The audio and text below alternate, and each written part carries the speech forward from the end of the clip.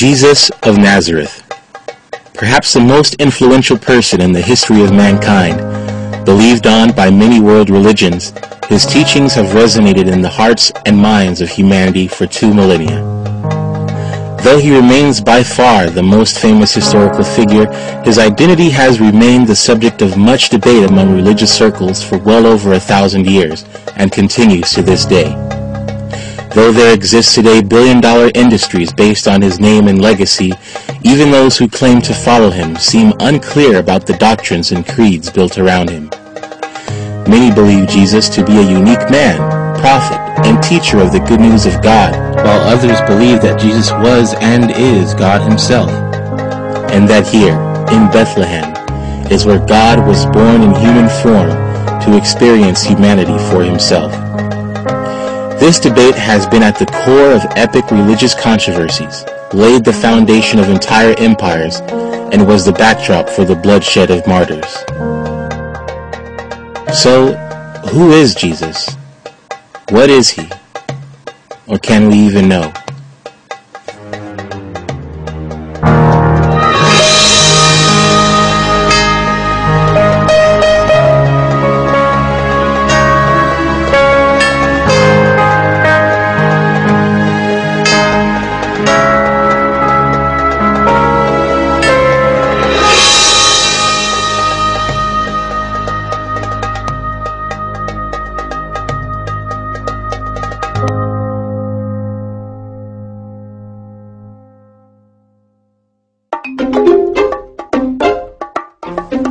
This is called the Ishango bone. Found in the Congo region of Africa by a Belgian explorer, the Ishango bone represents what most scientists believe to be the earliest record of mathematical communication. It contains groupings of single cuts in the bone that archaeologists agree reflects a mathematical endeavor by their frequency and order. Older than the first language or first word symbols, the idea of one is here. One, the oldest idea.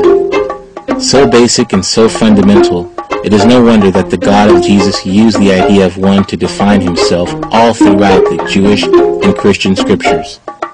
Most Christians believe that Jesus is God, that Jesus' Father is God, and that the Holy Spirit is God, all while claiming that God is one. Because they are uncomfortable with calling themselves tritheists, and more comfortable with being labeled as monotheists, Orthodox Christians and Trinitarians insist that the Hebrew word for one, echad, implies plurality. But is this the case?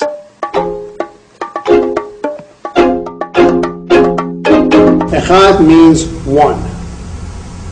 And that I can't, nor will I, judge what Christians have done with the word echad for the last 2,000 years. They've been rather creative in taking the word one to mean three or multiples of one and so on, but that's not my business. I know what echad means, and if someone wants to call a chair a table, it's a free country. You can call a chair a table all you want. It's still a chair, and echad is still one. That's all I can say. For a point of view much closer to that of the Christian community, we'll go to Atlanta Bible College and gain the perspectives of one of the world's foremost Unitarian experts on the subject, author Sir Anthony Buzzard. I was invited to study the scriptures on this issue. I really didn't have a fixed view. I was prepared to think that we could have been wrong. As I began to look at the biblical text and the history of this doctrine, it appeared there was no smoke without a fire. There was something at stake here of great value, if only because the initial opposition you meet from people who haven't examined this is rather scary. They tend to switch you off immediately, but they haven't really examined this carefully. They have assumed that their leader has learned it correctly in the Theological College, but they haven't realized that there may be an equally proficient clergyman down the street who's saying the opposite, who learned the opposite view in another college. Jesus, of course, was a Jew, and I think we as Bible readers need to always remember that. He's working out of his own Jewish heritage, his own Jewish legacy. And the most fundamental thing that a Jew believes about God is that he is one. a single individual, a single divine person. And so Jesus then demonstrates that Jewishness to the core. In answer to your question, what is Jewish monotheism? Well, Jesus tells us in Mark chapter 12, verse 28 and following, he is in conversation with a friendly scribe who is checking Jesus out to see if he's straight theologically. And Jesus makes a remarkable statement there. He says, the greatest of all the commandments is this: listen, Israel, the Lord our God is one Lord. That's the core of Jewish monotheism, Unitarian monotheism, non-Trinitarian monotheism. The idea of echad, or one, would have been especially meaningful to Jesus, because to the Jews, the idea of one is central to what is called the Shema. The Shema is shorthand for the Creed of Israel, which can be found in Deuteronomy 6:4 of the Old Testament. Shema Yisrael, Adonai Eloheinu, Adonai Echad. Hear, O Israel, the Lord our God, the Lord is one.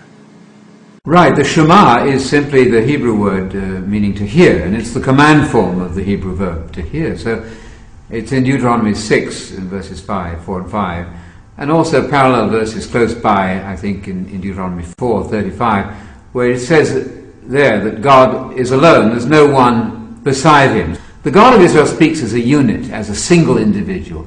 The idea that he ever speaks as a triune God is really foreign to the text and foreign to Jesus' thinking.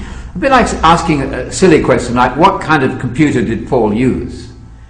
Well, they didn't have computers in those days. What sort of God does the Bible present? They didn't know about the Trinity in the days of Jesus and Paul. It's foreign to that whole environment. The Shema is the central statement of Jewish theology, an affirmation of the presence of God from the beginning through our lives, continuing on into the future. In Jewish tradition, the first sentence a young boy is taught is the Shema Yisrael, Hear, O Israel, the Lord is our God, the Lord is one. When a person dies, according to Jewish tradition, the last sentence he says is this affirmation, Hear, O Israel, the Lord our God, the Lord is one. It's part of every worship service.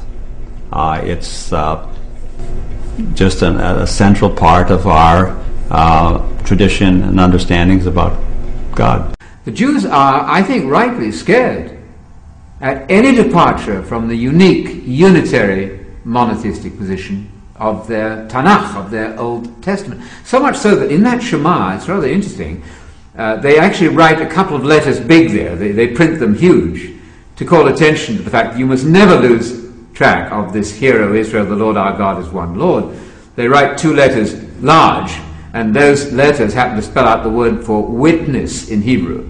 So this is a witness now against you if you depart from this. So I think we must respect the Jewish heritage in itself, but much more we must respect as Christians the Jewish heritage of our Jewish Saviour, Jesus.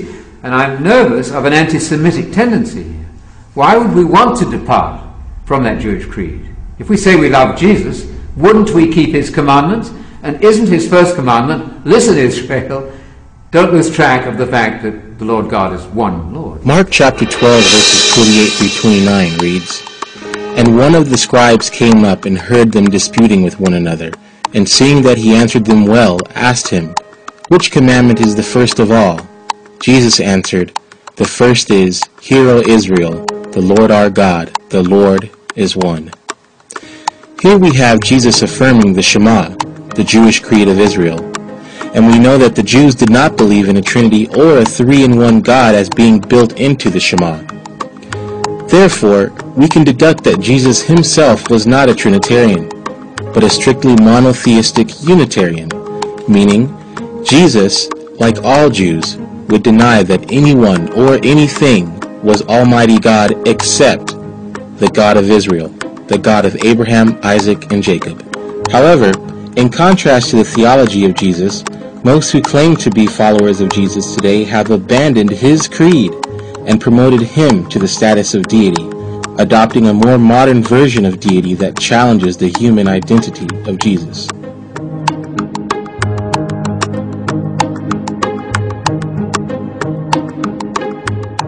I can tell you that probably 9 out of 10, at least 9 out of 10, 900 out of 1,000 people who are sitting in the pews of Orthodox churches who are supposed to understand or are supposed to agree that the Trinitarian position is necessary for salvation, that is, agreeing with it, don't even know what it is. But yet, the Trinity is cited as the litmus test for salvation. Now that is a problem. My explanation is rough because I know that it's hard to understand, but I believe the Trinity to be God the Father, God the Son, and God the Holy Spirit. Okay. All as one, but not that we can understand that fully. There's a lot of talk about the Father, the Son, and the Holy Spirit. Mm-hmm. Some people don't believe that the Father, Son, and the Holy Spirit are God. That only the Father is God. How do you feel about that? Well, I tell you something. I know this in my heart, and no one can change this. Jesus is God. Okay. And God is Jesus. Okay. Because the Lord, Philip said to the Lord, he said, Lord, show us the Father, that is sufficient us. Mm-hmm. And Jesus said to him, Philip, have I been with you so long that you know not that I and the Father are one? I and the Father in me? So, you see, Jesus, he died for our sin. Right.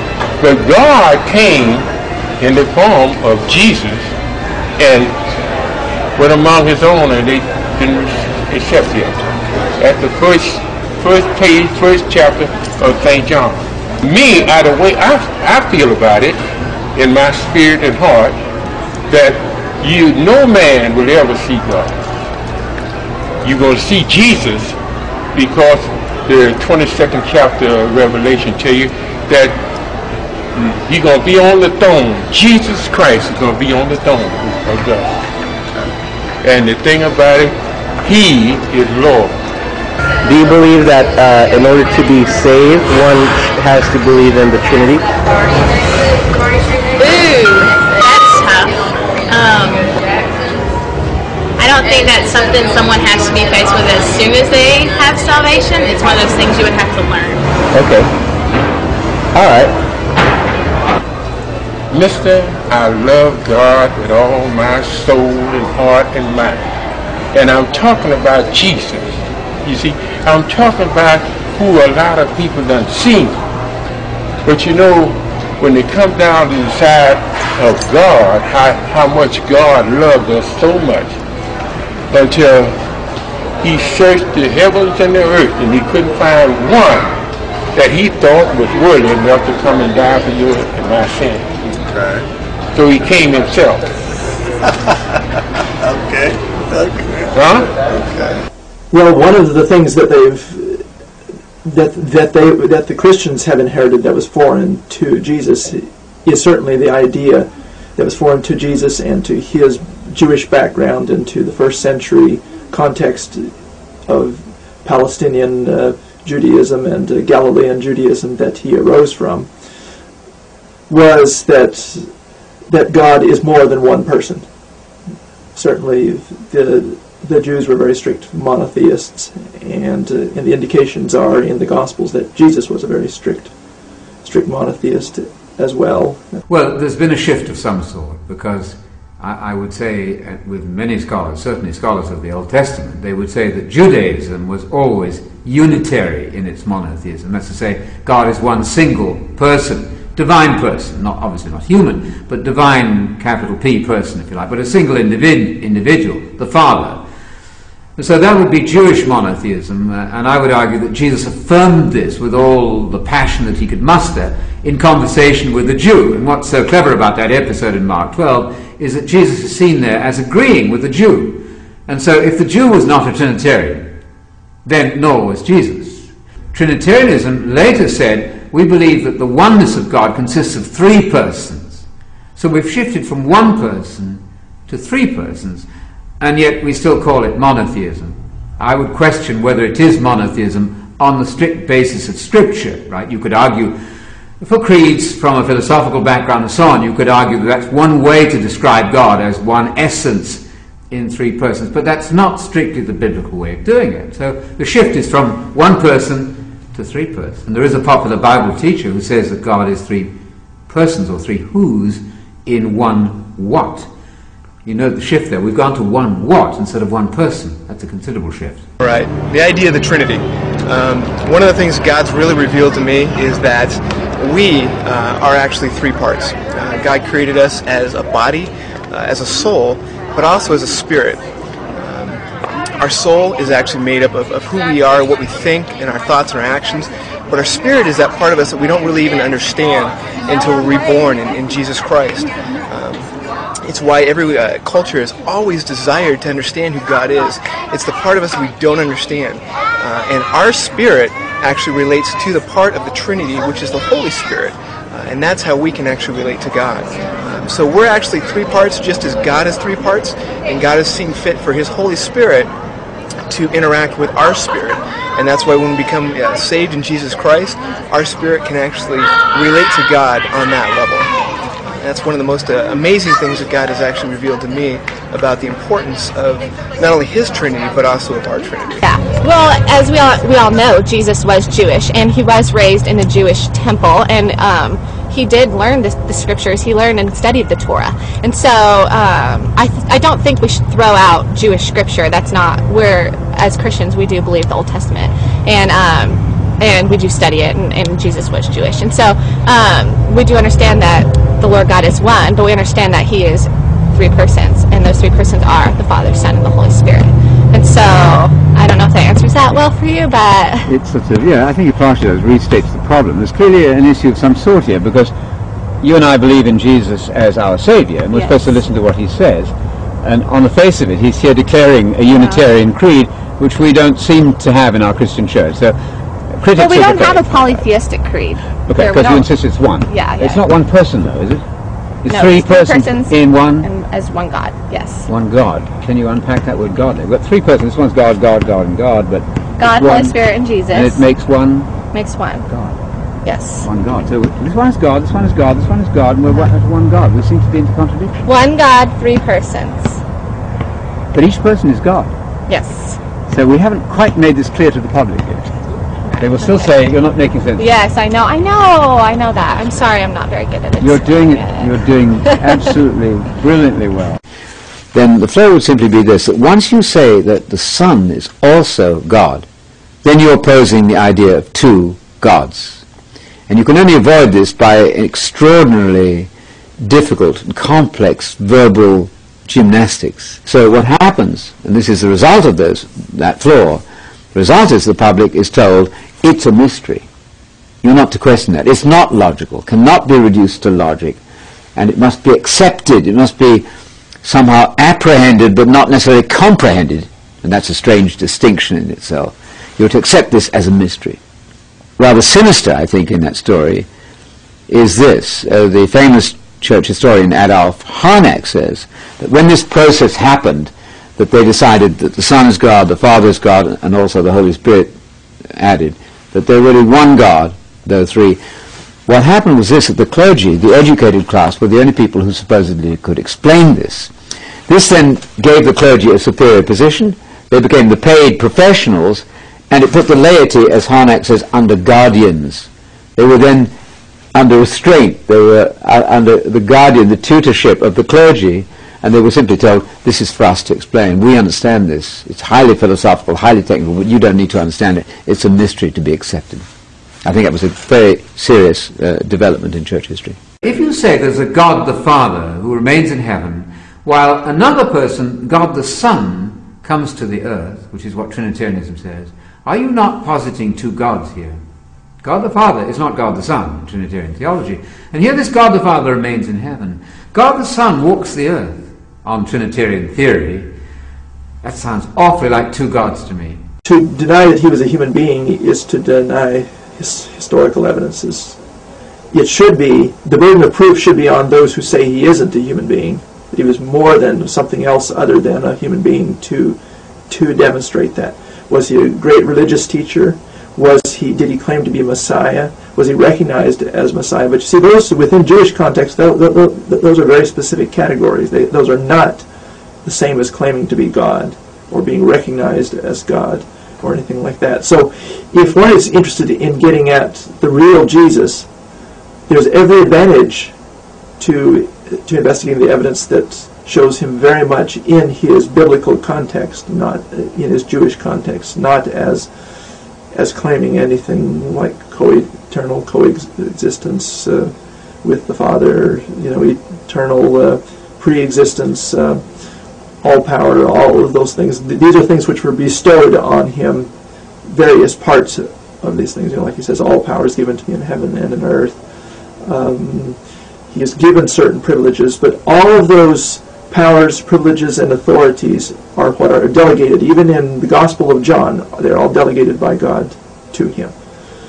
So I think that was an advantage of taking Jesus in a strict exegetical sense from Scripture, is that you're likely to get something very much closer to the actual Jesus rather than centuries of tradition about him. Don't know that I can explain the Trinity, but my understanding is that God is a spirit, and he can manifest himself in any way, shape, or form that he would like, and he's chosen to do that through his Son, Jesus Christ in the flesh, to die for the sins of the world and then stand at the right hand of the Father. And then right now the Holy Spirit is doing the active work in the body and on earth currently until the next phase comes. So my best analogy of the Trinity is one that I've heard, that it is comparable to a father who in his relationship, in one relationship, is a father to his son. He's a son to his father, and he's a husband to his wife. So he's one man manifest in three different relationships, three different ways. But we know and believe that there's only one God. Doctrine and theology is all good because the Bible is deep. It's got depth to it. It's deeper than the ocean, but it's simple too. Like my belief system, everything I base my entire life off of is off what Christ did for me, and He points me to God. I worship God because of what Christ did for me. Yeah. You almost sound like a Unitarian there. So when you say God, you really mean the Father, mostly. Absolutely, I mean the Father. That's very interesting. Because the Father is who Christ put me back in union with, because the union was broken. So a Jew, whether they believe in the Trinity or not, I would still point them to Christ, because Christ would point them to God, the Father, who they have worshipped. And Jesus said it himself. He said, you guys worship God, but you actually your son's the devil. Because without going through me, you cannot get to the Father. So I believe, whether it's called the Trinity or whatever, triunion or... You're very reasonable, I think, because there are Christians around who say that if you will not say Jesus is absolutely God in the Trinitarian sense, you aren't even saved, you're going to go to hell forever. And we're trying to break down that kind of theory of the doctrine. I mean, I'm very familiar with traditional Orthodox understanding of the doctrine of the Trinity, that God is one essence or one being in three persons. That kind of language is used. But what it amounts to is that evangelicals have found essentially three gods in Scripture. They know that the Torah says there's only one God, but they come to the New Testament documents and they find statements that seem to suggest that Jesus is God, and then other statements where the Holy Spirit is God. And Jesus' Father is God. So if there's the Father is God, and then the Son is God, and the Holy Spirit is God, they found three gods. And instead of, I would say, if they were honest, they would have to say, well, the Scripture says there's one God, and the Scripture says there are three gods, or at least we find three gods. And I think that's an unreconcilable difference. So instead of wanting to say, well, the Scriptures contradict itself, somehow we need to find a way to mesh this together into a unified whole. And what they've done is they've manipulated language in order to do that and say, well, they must share the same essence, they must share the same nature, they must share the same substance. They're essentially one God, but just revealed in three different persons. But I think that's misleading, because the substance, if they each individually shared the same substance, I think they would still be three gods, just as I shared the same human substance as my mother and my father, yet we're three humans. So if Jesus, the Father, and the Holy Spirit share the same God substance, they're still three gods. So I don't think that helps, even though that's the language that's used in order to help people come to peace with the whole apparent contradiction, or paradox, as somebody might say. Yeah. He's 100% man, 100% He's God. 100% man, 100% God. That's correct. Can you be 200% of anything? Huh? Is it possible to be 200% of anything? Seems strange. I think it's possible for God. I think all things are possible for God.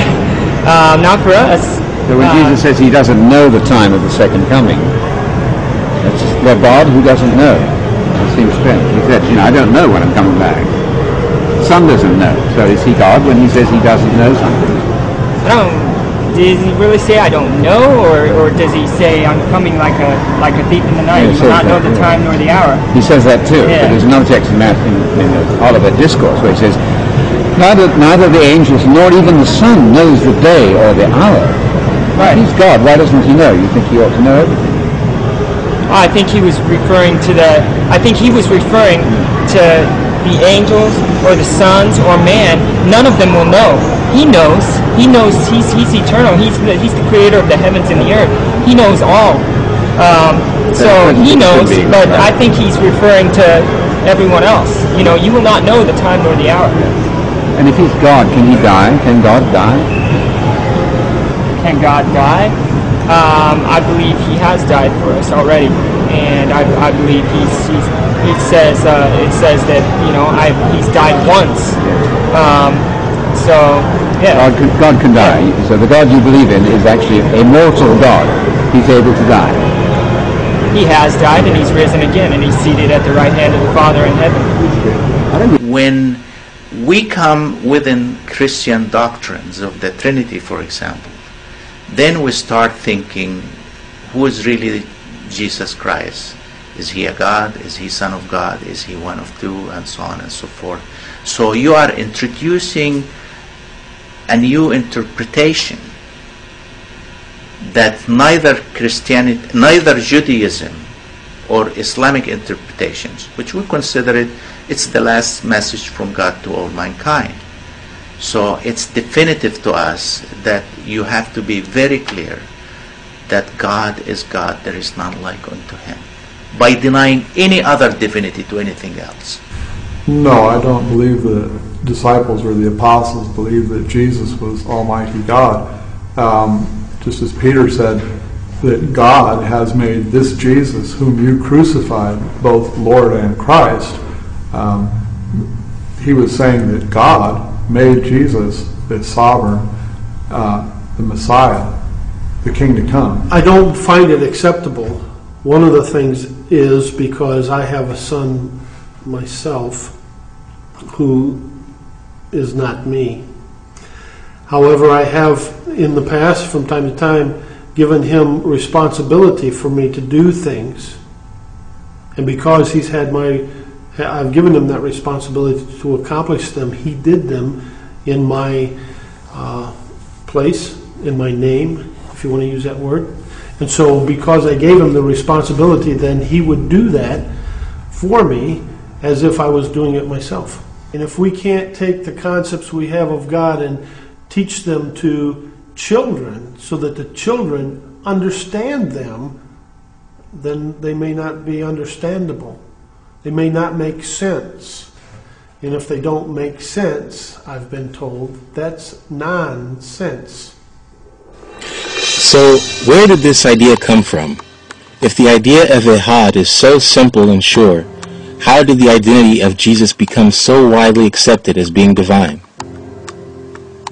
The answer begins here.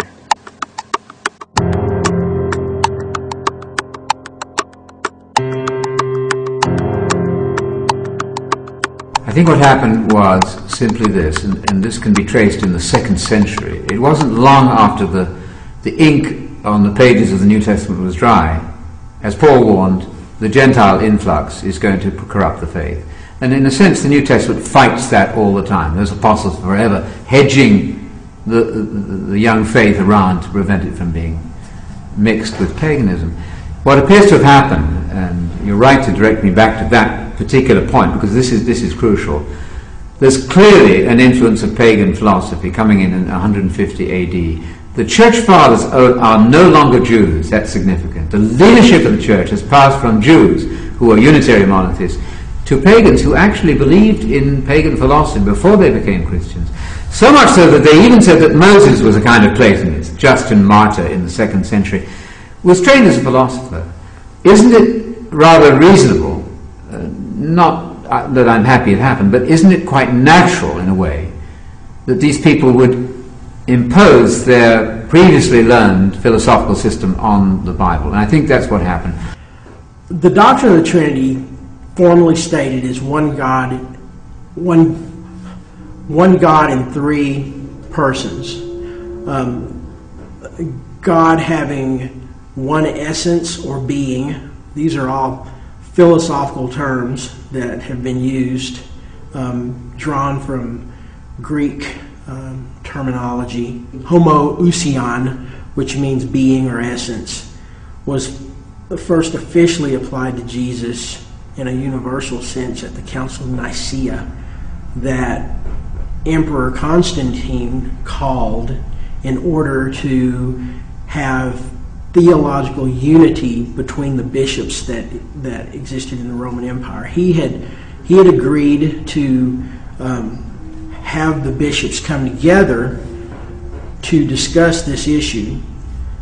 One essence of God existing in three persons won the day, and as one emperor after another continued to embrace Christianity and grant judicial power to the ecclesiastical bodies, it was easier to enforce one point of view.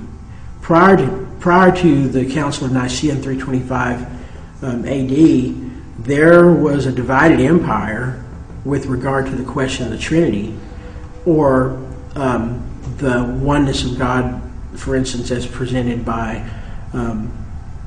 Arius, who was a Christian priest at the time.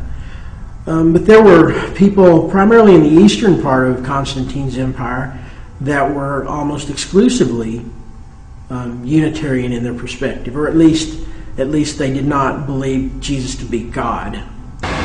But I would also be concerned about Constantine's motives. Constantine is known not only for his convening of the council and his attempt to control Christianity, but he's also known as the emperor who gave us Sunday.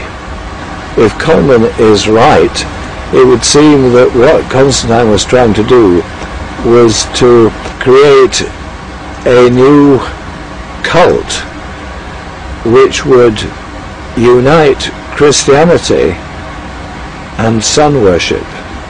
So what Constantine was after, it would seem, was a kind of syncretistic religion in which Christianity had a place, but also sun worship. These were the two most powerful religions in the empire, and Constantine was trying to create a syncretistic cult out of the two. But bottom line, after the vote was taken and the Trinitarian side won, Constantine supported that decision by banishing or sending into exile the Arian opponents. Because I think people felt that the truth was revealed there. The truth was finally settled. The truth won out in those two councils, and to prevent further discussion, the emperor then said, this is it, we're not going to divide on this issue anymore. So it really has the backing of a pagan system. The Roman emperors were partly responsible, under Constantine at the time of the Nicene Council. He was the one who really adjudicated at that council. Not to say that the bishops were not involved in the argumentation, they were, but at the end of the day he put his stamp on what was the majority decision, and that has not been challenged. because beyond that time, the Roman Catholic Church was the monolithic sole ecclesiastical body, really, with the Pope as supposedly representing Peter, and he simply continued to reinforce this dogma, this triune dogma. At the time of the Reformation in 1517 AD, the principal reformers, Calvin in Switzerland and Luther in Germany, did not challenge this part of the accepted creed. They challenged many other things in the existing ecclesiastical system, but this doctrine of God as three persons in the one essence was not challenged by those principal reformers. Well, I think certainly the biggest misconception that Christians have about Jesus is they have confused the Jesus who was built up by the later creeds and by tradition, the Christ that was built up by the creeds and tradition, with the historical figure that lived in Palestine close to about 2,000 years ago. And in doing that, they've acquired a number of pieces of baggage with those misconceptions, many of them which have been kind of departures from what Jesus himself would have thought as a Palestinian Jew, and so forth, and certainly would have departed from his tradition in many ways. And these historians, looking at that early church history, the 2nd and the 3rd centuries, they know full well there was no standard. They were milling around arguing these things. It was only later that Orthodoxy won the battle and said, now we're the triumphant ones, we're the Orthodox ones, you join us or you're beyond the pale, kind of gang warfare. And the possibility, the very threatening and interesting possibility is this, that what became Orthodoxy in those creeds was originally heresy. Can you imagine that the situation standing itself on its head? An original Orthodoxy, Jesus' right opinion, the apostolic right opinion, given by the creedal statements of the New Testament, for example, there is one God, the Father, and one mediator between that one God and man, the man, Messiah Jesus, 1 Timothy 2:5. So, regardless of how a Roman emperor oversaw a period of its development, and regardless of how church councils have treated the issue for hundreds of years, how do modern supporters of the Trinity doctrine defend their faith? Surely they must have good reason to demand that Jesus is God, right?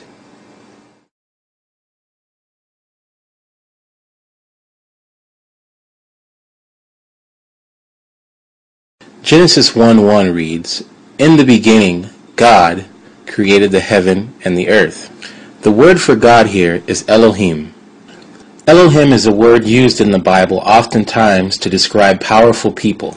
In Exodus chapter 21, Elohim is used to describe powerful judges, and it is also used to describe angels in Psalm chapter 8. We have several names. We have Elohim, we have Adonai, we have written here Shaddai. We have the four-letter word, which we don't know exactly how to pronounce, Yahweh, or some people pronounce it Jehovah. And Elohim is one of the names that's used to refer to God. There is a plural ending, but we don't have any. It's used by, this plural ending is used by Christians and others to substantiate their belief that in multiple gods, but Judaism just disregards it. Elohim is the way that the word is the way the word often appears. It's like a plural which appears in some of our languages. For instance, the word news in our language, we don't say, I'm going to go watch an item of new. It's an item of news. And it's just its usage which tells you whether it's one item of news or multiple items of news. Well, Elohim is similar. The im ending is the plural in the Hebrew, and so there you have a case where context has to determine whether the pronoun is singular or plural. Queen Elizabeth II, right now, the reigning monarch of England, uses the phrase "we."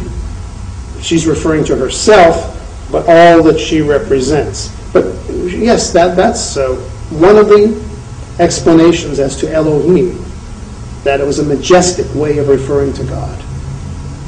Other people don't accept that. Though Genesis 1 presents a less than persuasive proof text for the Trinity, it remains one of the favorite go-to verses for Trinitarians to defend their faith, as does our next example, the famous John 1:1. In the beginning was the Word, and the Word was with God, and the Word was God.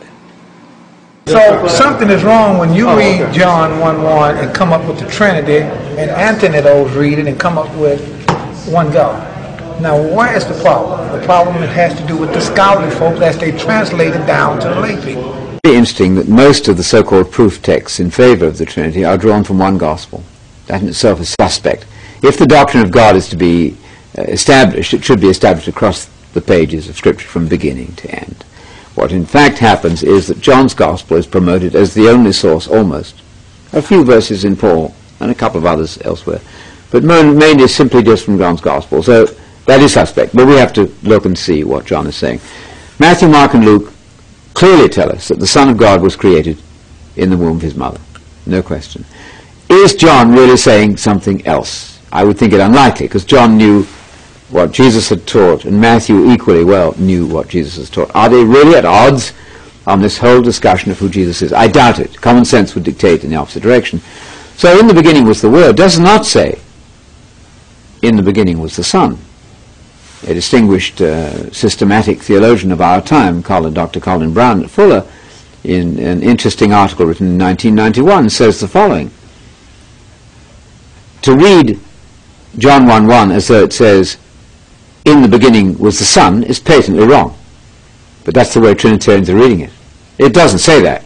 It says in the beginning was the Word. That word, logos, has occurred in the Old Testament about 1,600 times probably. It never meant a person. One's word is not a person. It's the expression of one's thought. It's an extension of oneself. So in the beginning God had a thought. It's the word for the gospel in the New Testament, the logos. The word is not just a synonym for the Bible, incidentally. That's the Scriptures. The Bible calls itself the Scriptures. But within the pages of Scripture you have this word, this saving gospel of the kingdom, Matthew 13:19, the logos, or word about the kingdom, which is Jesus' whole career, is as a kingdom missionary preacher. So in the beginning was the gospel, the logos, the plan, the blueprint, the design. And that logos is with God. That's a very Hebrew way of saying. John is very Hebrew in his ways of thinking, though he's writing in Greek. That was simply in God's heart. It was his project. It was with him. We don't say that in English. We don't say, my word is with me. But Hebrews do. They say, my plan is what is concerning me. My decree is in my heart. And it was fully expressive of God. It was God. Notice it, as those 8 English translations before the King James rightly translated. It was God himself. It was as close to the heart of God as you can possibly get. Now that word then eventually was born as a human being. So it's the transition of not a pre-existing son to a God-man. It's the transition of a word, a promise, a design, into embodiment as a human being who was begotten as the second Adam, created in the womb of his mother. That would be a key verse for the Trinitarian point of view, but it really doesn't contradict Matthew, Mark, and Luke, much less does it contradict the Old Testament, where clearly God created the heavens and earth alone. No son there at all. John's Gospel begins, in the beginning was the Word, and the Word was with God, and the Word was God. Now, I think that some Christians can't believe their eyes when they read that, because they read it as if it had said, in the beginning was the Son, and the Son was with God, and the Son was God. Or worse still, in the beginning was Jesus. But to say that would be to deny the humanity of Jesus. So I prefer to stick with the wording of John's Gospel, and that is, in the beginning was the Word, and the Word was with God, and the Word was God. The Logos was eternal, and the Logos became flesh and dwelt among us. Trinitarians turn to our third proof text, Psalm 110, verse 1. The Lord says to my Lord, Sit at my right hand until I make your enemies your footstool.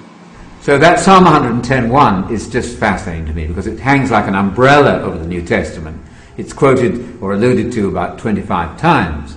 It's a key to New Testament Christology. And we have Yahweh sitting there as the God of Israel.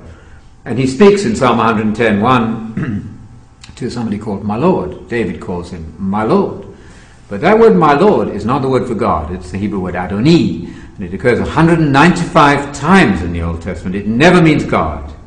There's another word, Adonai, which your viewers can remember because it rhymes with El Shaddai, and people know the song El Shaddai. So think of Adonai rhyming with El Shaddai.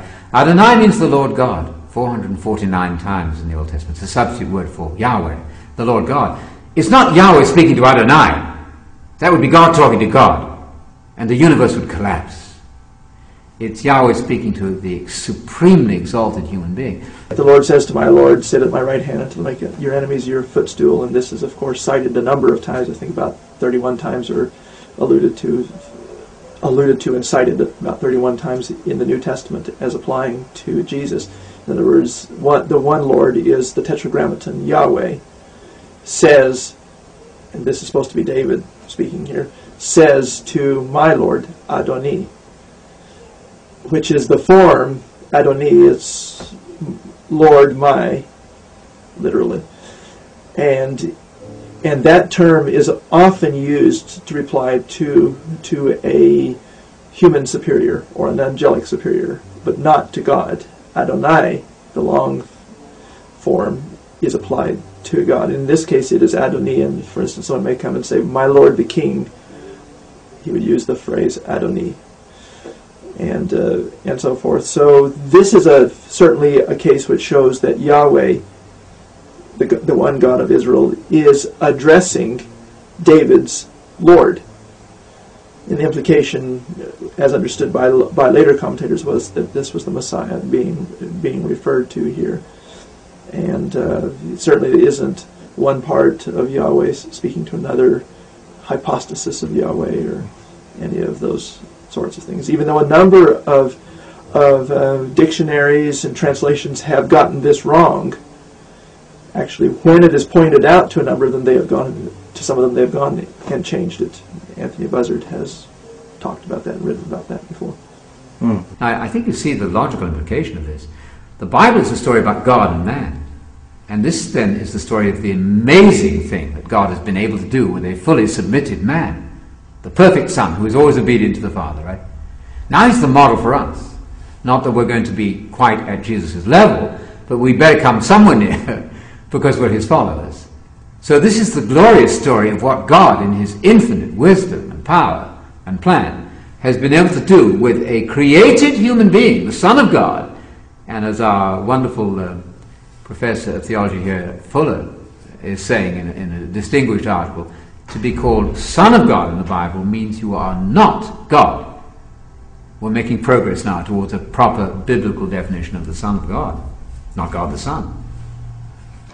Another common proof text reads, "For there are three that bear record in heaven, the Father, the Word, and the Holy Ghost, and these three are one."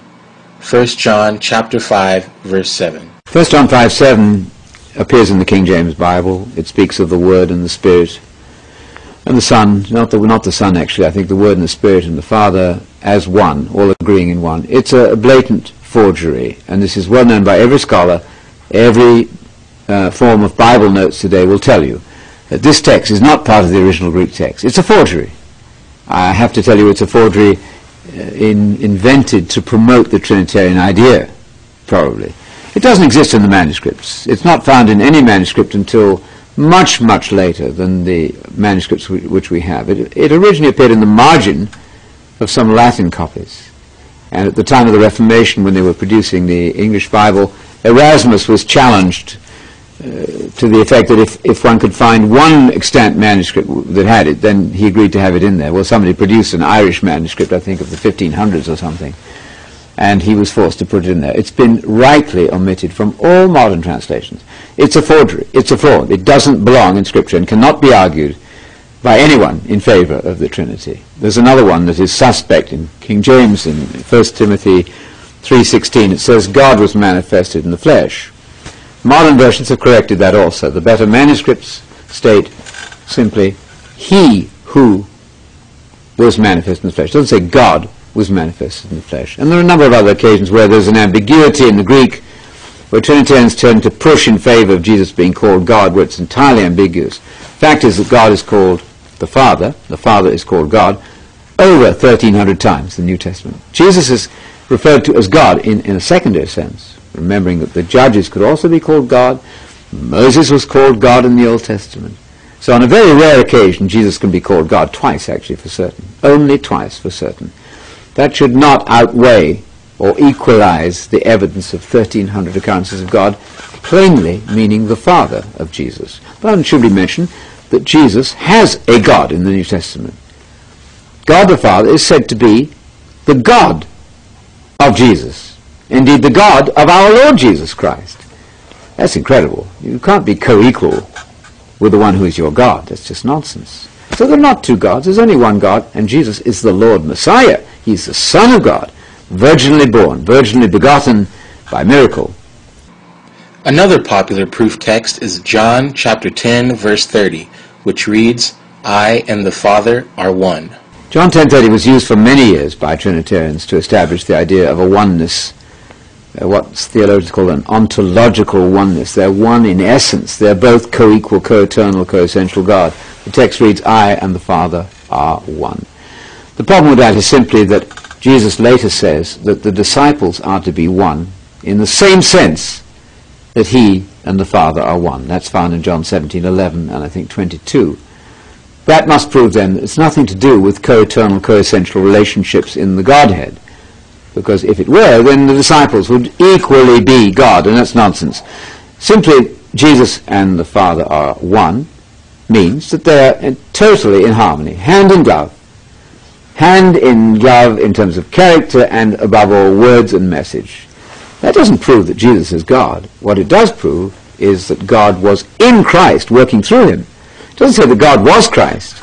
It says that God was in Christ. He's the vehicle, the agent, as the Hebrews say, the shaliach, the one sent to declare the Father's heart and will. So the words of the Father and the power of the Father are exemplified in this human being. That then is the glory of man. God has done an extraordinary thing with his human tool. And he can do something along these lines with Christians if they yield to the Word, not to the sinless extent that Jesus did, of course. But we should be expressive vehicles of the truth of God if the Spirit and the Word of God is dwelling in us. Yet another popular proof text from John reads, Then Jesus said to Thomas, Put your finger here. See my hands. Reach out your hand and put it into my side. Stop doubting and believe. Thomas said to him, My Lord and my God.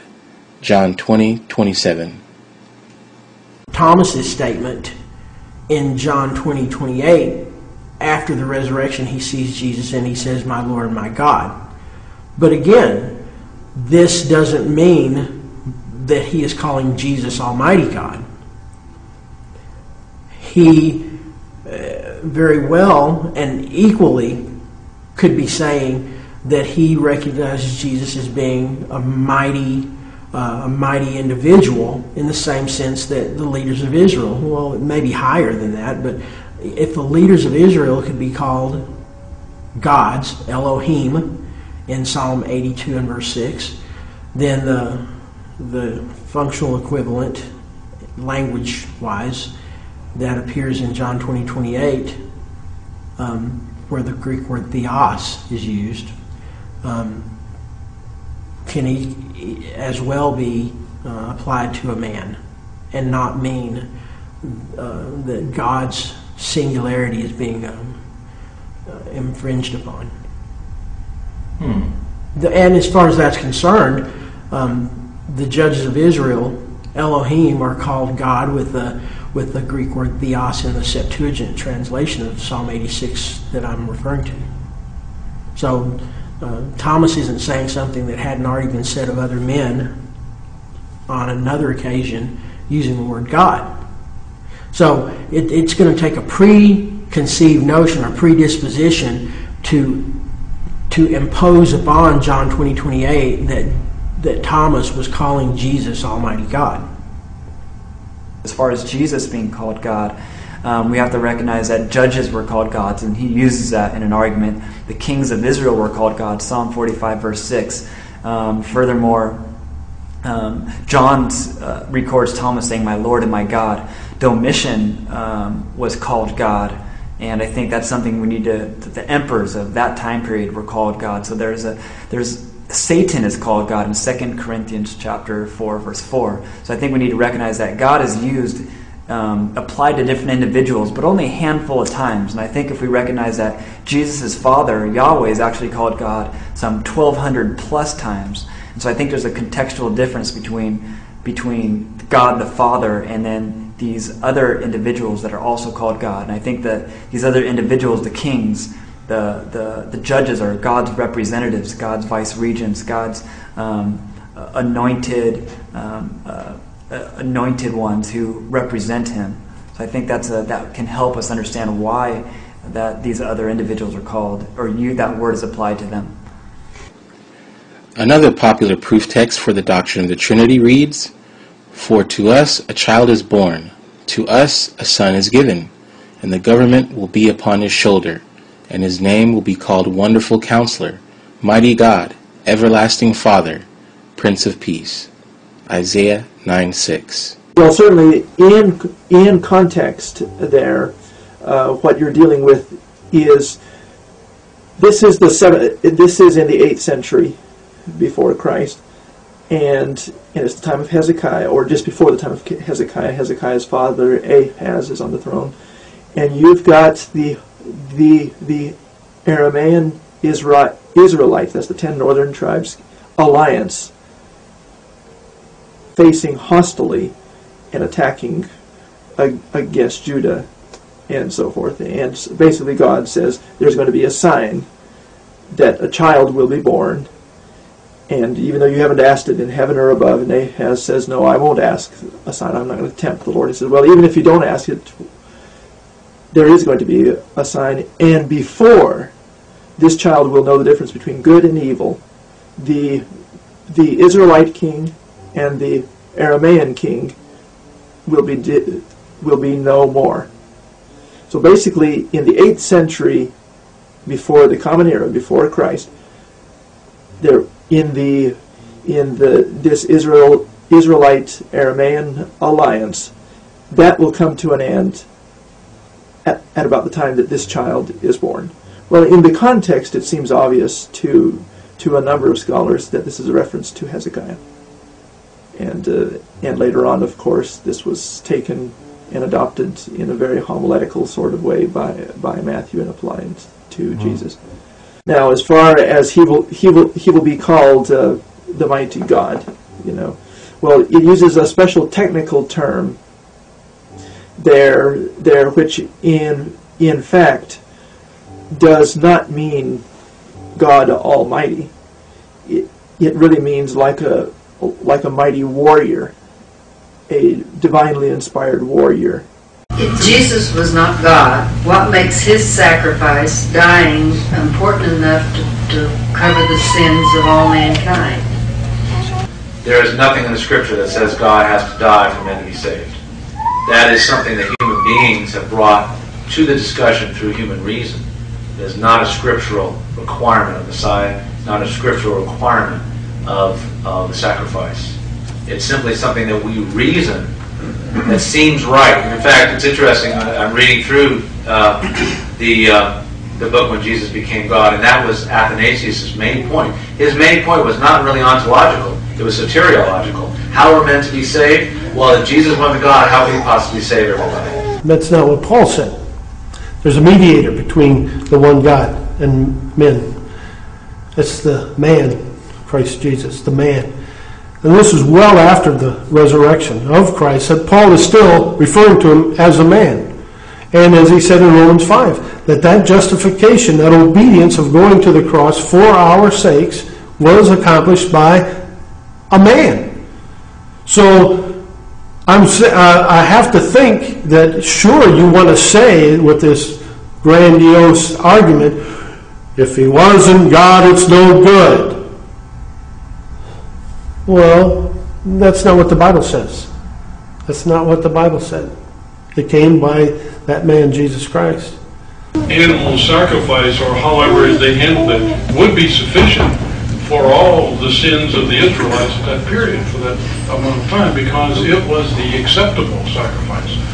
And so I just wanted to reiterate, I suppose, that God's acceptance of the sacrifice is the primary point.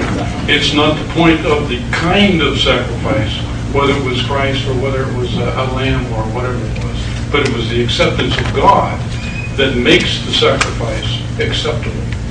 In the Old Testament, if you sinned, you were worthy of death.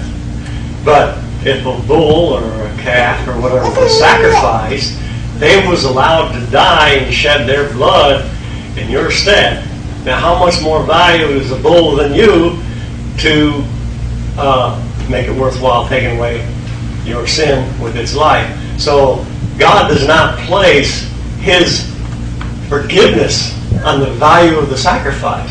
It's up to Him to determine. Right. It was. The point was that a sacrifice was made. Yeah, like a dove, even. There is also another kind of logic that Trinitarians use to substantiate the validity of the Trinity. Trinitarian apologists often do this by taking examples from nature and correlating them with their doctrine.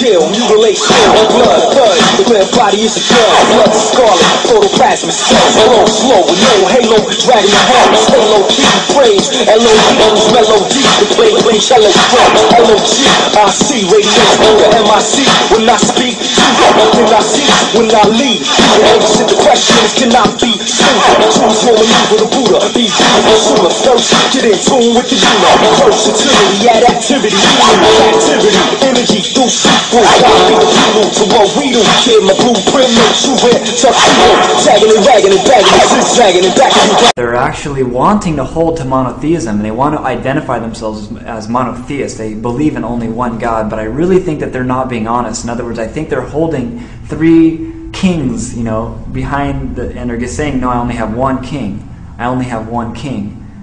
So I don't think that answers the question. I think they need to be honest and say, I do have three gods, and I want to be a monotheist. So you can say you're a monotheist all day long, but I think it's not being true to reality. I can say I'm a woman, but it doesn't change the fact. So I don't think that.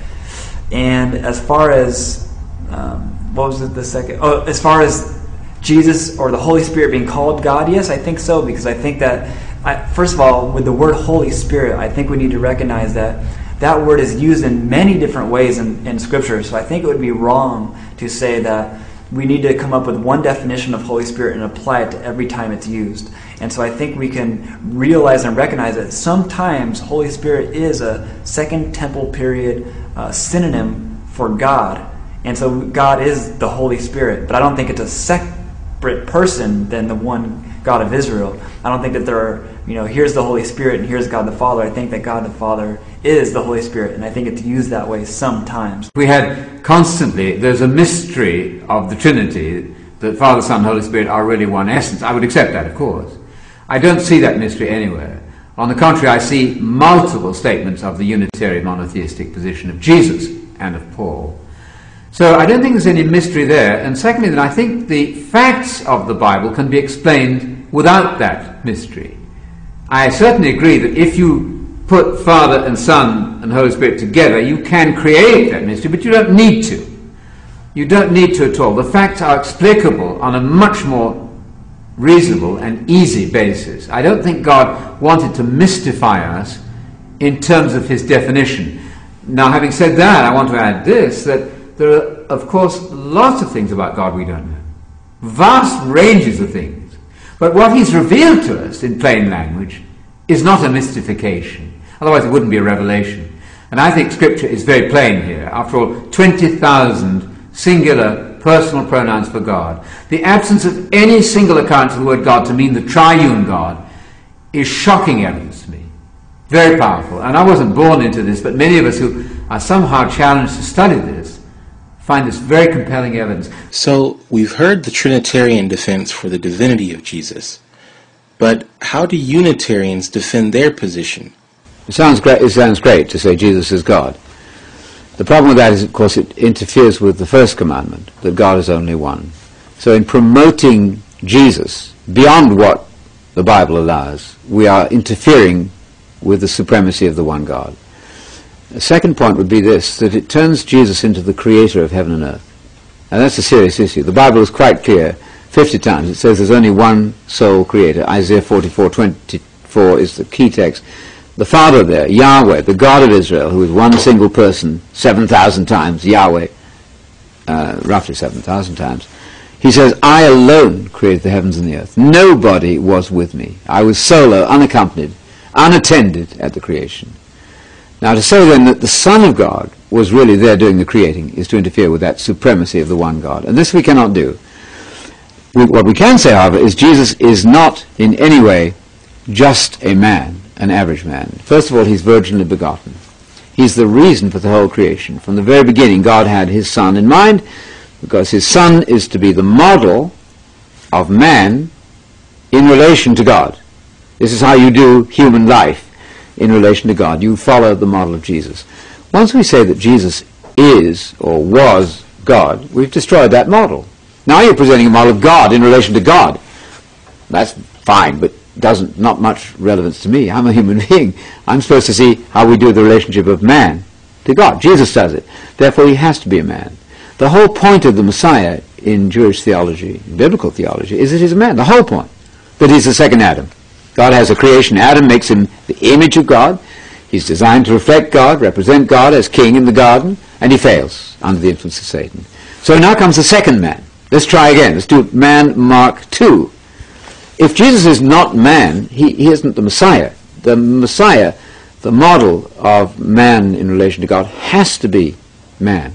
Otherwise the whole story is ruined, in fact. His whole life is a charade then. If he's God, he can't be tempted. So the temptation in the wilderness is mockery. There's nothing to be tempted there. If God cannot be tempted, James says. Therefore Jesus couldn't have been tempted. And if he's God, he can't die.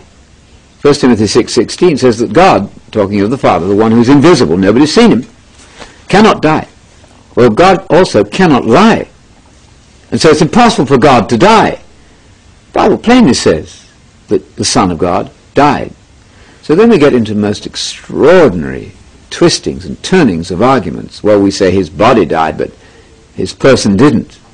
And we're trying to split him up now to allow a sort of a bit that did die, a bit that was tempted, but it winds up with the most terribly convoluted arguments.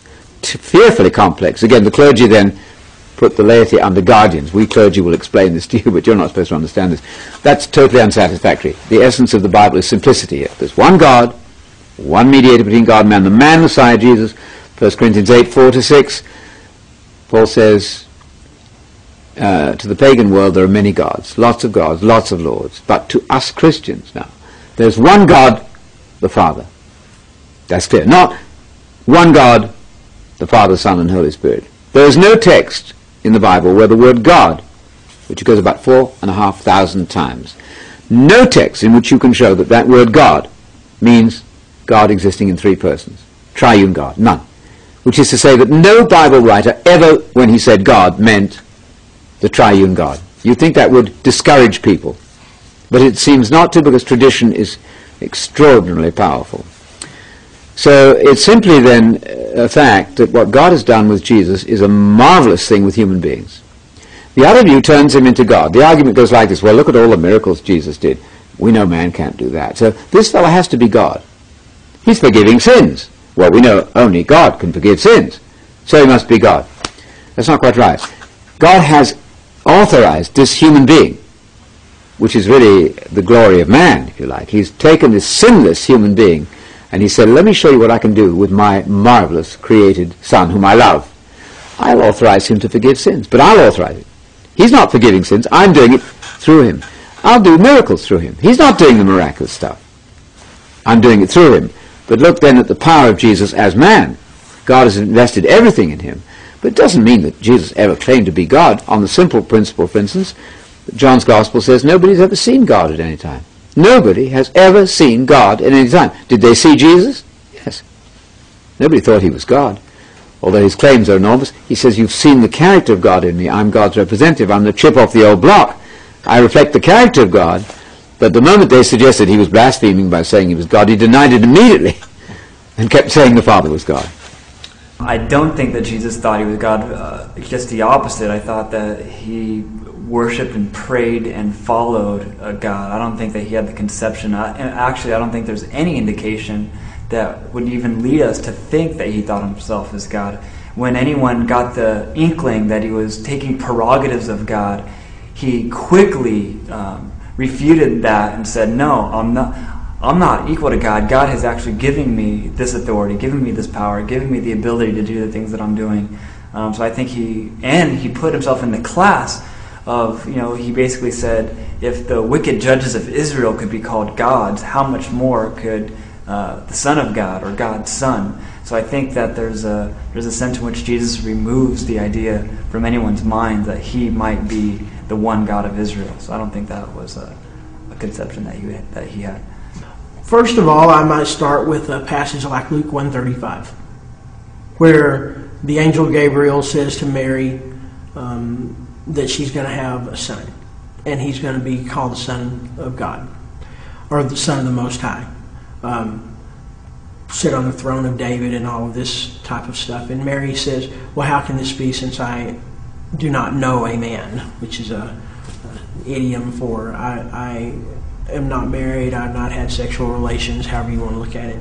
And Gabriel explains to her how the Holy Spirit would come upon her and she would conceive and bear a son. And then he uses a very special word. He says dia, D-I-O in English letters, which in Greek translates for this very precise reason, namely that the Holy Spirit would be the cause of you being pregnant and having a child. For this precise reason, the holy thing that is born will be called the Son of God. God essentially fathers the Son by means of the Holy Spirit. So I would say that early on, before Jesus is actually even conceived, we are told that he will be God's Son, not because he had forever been God's Son, but because his birth would make him God's Son. I would connect that perhaps with Psalm chapter 2 and verse 7. You are my son, God says, actually, to the king of Israel. You are my son, this day have I become your father, or this day have I begotten you. The word to beget means to become the father of. Well, that verse is applied to Jesus in various New Testament texts. And I would say, how can someone become the father of a son if the person had eternally been a begotten son? You can't eternally beget something. Have this mind among yourselves, which is yours in Christ Jesus, who though he was in the form of God, did not count equality with God a thing to be grasped, but emptied himself, taking the form of a servant, being born in the likeness of men, and being found in human form, he humbled himself, and became obedient unto death, even death on the cross. Therefore God has highly exalted him, and bestowed on him the name which is above every name, that at the name of Jesus every knee should bow in heaven and on earth and under earth, and every tongue confess that Jesus Christ is Lord, to the glory of the Father. Philippians chapter 2, verses 5 through 11. Well, if God has exalted Jesus and given him the name above all names, if Jesus was the eternal God from eternity past, there would be no reason to give him that name which is above every name. He would have already had it. And so clearly it says that God gave it to him. It says because he humbled himself and was obedient to death. It shows a causality there. Jesus obeyed God and humbled himself even to the point of death. Therefore, God has highly exalted him and given him the name which is above every name. That's something that he didn't have before. And that's something that God gave him because of his humility and his obedience. The text is very clear. It says that Jesus was exalted to sit at the right hand of God. I mean, that is very exalted, to have a human being sitting at the right hand of God. So the language definitely communicates that this is an extremely exalted position. Everything as high as a human being can possibly be exalted, it seems. You know, God gives all authority in heaven and earth. Jesus says, all authority in heaven and earth has been given to me. You know, so I think that's a pretty exalted state. And I don't think we should denigrate Jesus in any way. And for those who would say that this is a low Christology, I think they're mistaken. You know, I asked the terms, how high is too high? And I think what they want to say is, well, if Jesus isn't the one God of Israel, then he's nothing at all. And it's far from it. I mean, if Jesus has been given a name that is above every name, you know, he's inherited, even if it is the name of Yahweh, because God did give his name to various individuals. We can read Exodus 21, where God gives his name to an angel, to a messenger. And when people speak, when the messenger speaks, he speaks for Yahweh. And when people respond, they're responding to the angel as if the angel is Yahweh. So I mean, that's pretty important, and I think pretty significant. And if that's the name that's given to Jesus, it's not that he possessed that by nature, somehow he was always around, but that God gave him and distributed his name, so to speak, and exalted him. But it's never usurping. You know, I think 1 Corinthians 15:28 is a beautiful picture, because it says that in the end, Jesus hands back the kingdom to God the Father so that God might be all in all. In other words, if Jesus continued to rule, then God wouldn't be all in all, because it would be a human ruling and maybe God delegating that rulership. But ultimately, Jesus, or the text, 1 Corinthians 15:28, everything's handed back to the Father so that, in order that God would be all in all. I think that's pretty significant. In John chapter 10, verses 23 and following, a group of people attempted to stone him. And he said, "Why are you stoning me?" And they said, "Because you, being a man, claim to be God." At which point, he corrected their misunderstanding by saying, "Well, look, let's talk terminology here. Have I not said that ye are gods?" He quotes Psalm chapter 82, where God speaks of the judges of Israel and calls them gods. And he says, if the Scriptures can say something like that, and the Scriptures can't be broken, why are you guys getting upset if I claim not to be God, but if I claim to be the Son of God?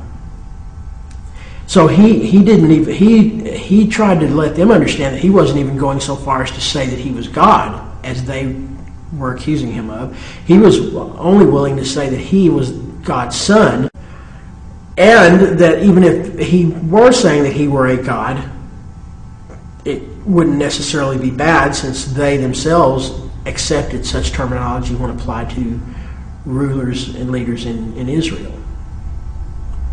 Psalm 82, verse 6. James chapter 1, verse 5, for instance, says, "Let no man say when he is tempted that he is tempted by God, for God cannot be tempted, nor does he tempt anyone." God cannot be tempted. And then I might turn over to a passage like Hebrews chapter 4 and verse 15, which says that Jesus was tempted in all points like as we were, but he was without sin. God cannot be tempted, but Jesus was tempted. I know that the Trinitarian response to that is that, well, Jesus has a dual nature. Well, show me that in my Scriptures. It's assumed, but it certainly isn't proven on the basis of any written Scripture. And even if it were the truth, one would have to immediately admit that it is just as logical, or sensible, I should say, to accept the concept that Jesus isn't God, since God can't be tempted, as it is to create a concept of a dual nature in Jesus and make him a God-man, which has problems of its own, because Hebrews chapter 2 and verse 16 basically says that Jesus had to be made like his brothers in every way. If that is the truth, how in the world can Jesus be like me or like you, who are his brothers? Because none of us are God-men. or men with dual natures. I think the position is this, that within the pages of Scripture, you have this constant backbone of Unitarian monotheism. It's a Jewish book, all the writers, with the possible exception of Luke, but with that exception, they're all Jews. And for Jews, this is not something you argue about. It's just part of the established religious position. And there is no discussion of this in the New Testament. Nobody ever says to Paul, you're introducing three gods, or some such language. When Jesus is challenged in the Gospel of John and they said to him, you sound as though you're usurping the position of God, he very quickly puts the record straight. And he says, I can do nothing by myself. Now, if he's God, that's a very depotentiated God, isn't it? I'm only doing what the Father's telling me to do. He's the perfect model son, but he never ever says, I'm as good as my dad, co-equal in that sense. He does make, though, and I want to make this very clear, we're not just saying that Jesus is an ordinary man, what some people call a mere man, whatever that means. He's a uniquely begotten son. He's the head of the new human race. The first Adam fails. Adam is called the Son of God in the Gospel of Luke. Jesus is the new head of the new creation. There really isn't, and that's, I think, a major problem for what I would call a post-biblical creed of the Trinitarian style. If you take let's say, 12,000 occurrences of the word for God in the Bible, that would be Hebrew words like Yahweh, the God of Israel, Adonai, the Lord God, and words like Elohim, which occur thousands of times too. And then you add to that the Greek word theos, or theos, meaning God, which occurs about 1,320 times. If you add all that together, you've got about 12,000 opportunities of saying God in the Bible. I would challenge anyone to find a single one of those 12,000 occurrences which could reasonably be said to mean the triune God. Now that's astonishing to me. In vast majority of cases, the word God means the Father of Jesus, that's clear. On a couple of occasions, for sure, Jesus is called God in some sense. That's 1,300 times to the Father versus 2 for Jesus. But what doesn't happen is that nowhere does that word God amount to a triune Father, Son, Holy Spirit. That's an extraordinary thing. Are we saying then that the triune God doesn't get a mention as such in the pages of the Bible? I think that's what we need to face. If Jesus is God, first of all, he cannot die. That's problematic. If he can't die, then who died for our sins? It says the Son of God died. And in Trinitarian theology, the Son is the God part. It's the divine, the deity part. Well, how did the deity die? The Son died. The New Testament says that. So we're left then without a Saviour. But if he's mortal, he can die. The Son of God, the human being, Jesus, died. He's mortal. That's refreshing. Now we know we've got a Saviour for our sins, one who died for us. If he's God, he cannot be tempted, that's clear. So the temptation story would be a kind of charade, it would be a game. And yet he was tempted in all points. So then Trinitarian theory has to say, well, part of him died, part didn't. He functions as God in some respects, and at other times he switches off the deity part and functions as man. For the classic case is, I don't know the time of the second coming, Jesus is reported as saying. Well, if he's God, he does. It's like saying, you ask me, well, have you got any money? And I say, well, I haven't. Well, actually, I have in one pocket, but not in the other. Or, are you blind? Well, yes, but I can see out of one eye. You see, we're playing language games here. And I want to suggest that the devil is heavily involved in language tricks of all sorts.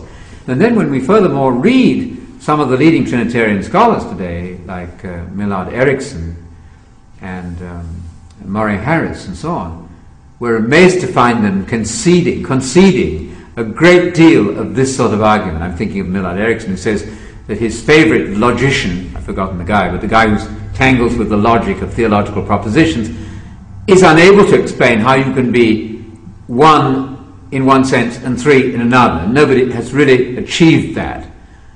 At which point, as you said, it disappears into mystery. I just don't think we need that. It need not be that mystery if we assemble the facts in the much more obvious way, namely that this word God occurs for the Father all over the place. But Jesus' own creed fixes it for me.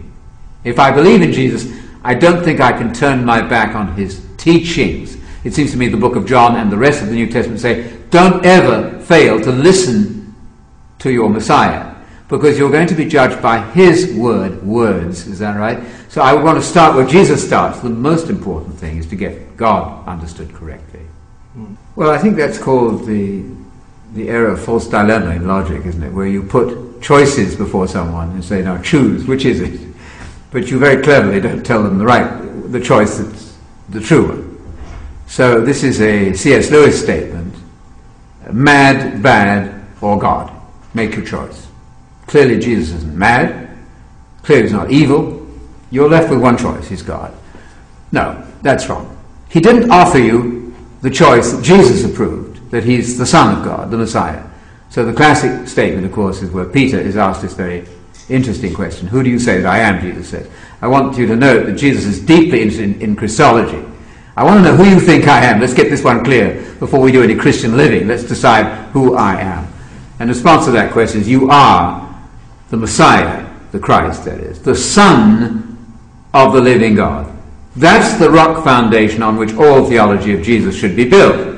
To move beyond that and say, no, he's God the Son, creates an inscrutable problem that nobody's ever solved. And they admit that. They really have not solved it, so it's a mystery. So I'm simply for getting back to the simplicity of Jesus' creed. It's very straightforward. The Father is God. Let's just give you the classic statement in John 17:3. The sum, as one translation now puts it nicely, the sum of Christianity is this, John 17:3. This is eternal life, we read in our text.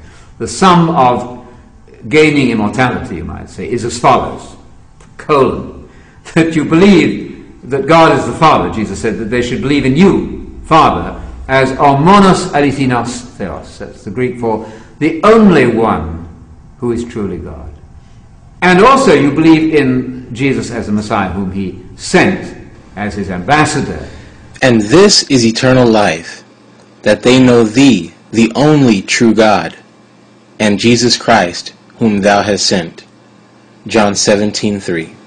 This verse presents a clear distinction between the one true God, as being the one who sent Jesus, and Jesus himself.